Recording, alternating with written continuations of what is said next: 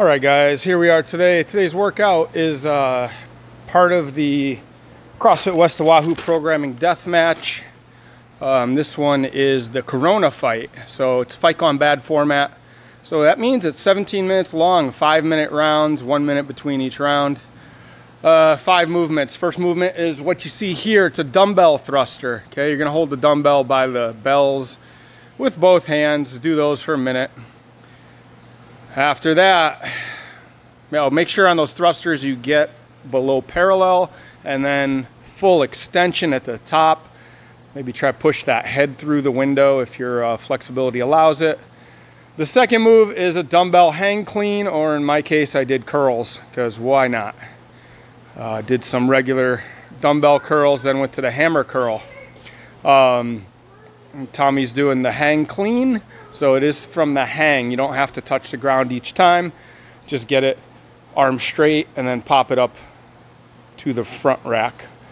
Minute 3, you've got jump over the dumbbell. So you have to jump over and back each time. Try to get those feet to move at the same time. Over and back counts as 1 rep. So this, you get a lot of reps here. I wouldn't go too fast on this one.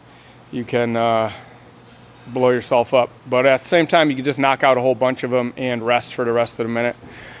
After that, you got the burpee. Yay, burpees.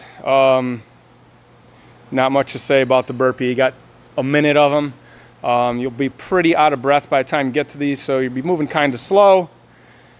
Try to hit a number. I think I hit 10 every round and had a lot of time left in each round to rest. So the burpee, chest hits the floor, your actual chest, not your stomach.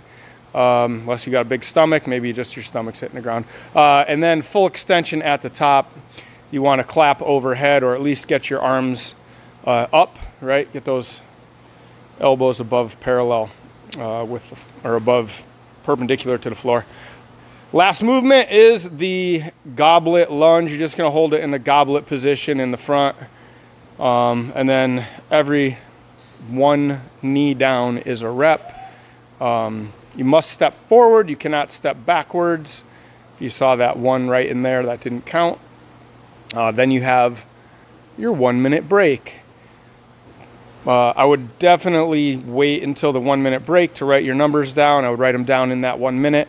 And I wouldn't try to keep track of each movement. I would just try to keep track of each full 5-minute round. It makes your rest a lot more enjoyable.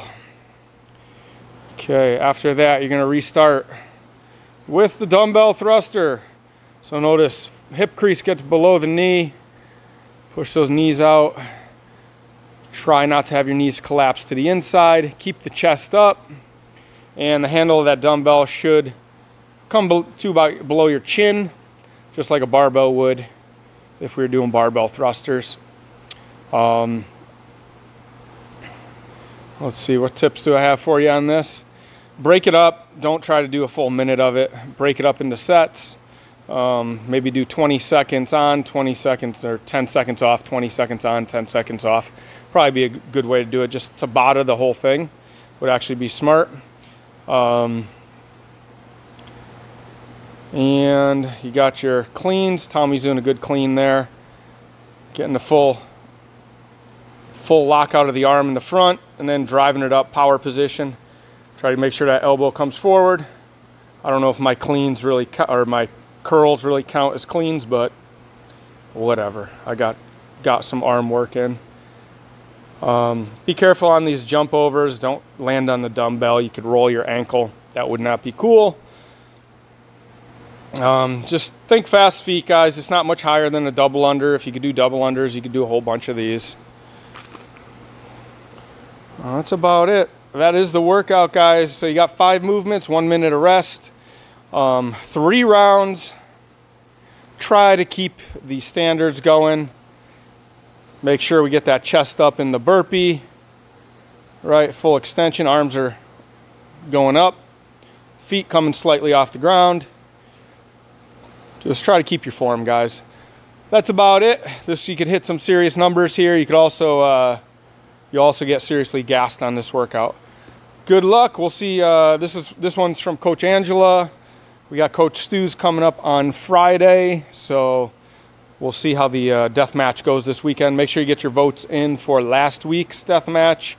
That's about it, guys. See ya.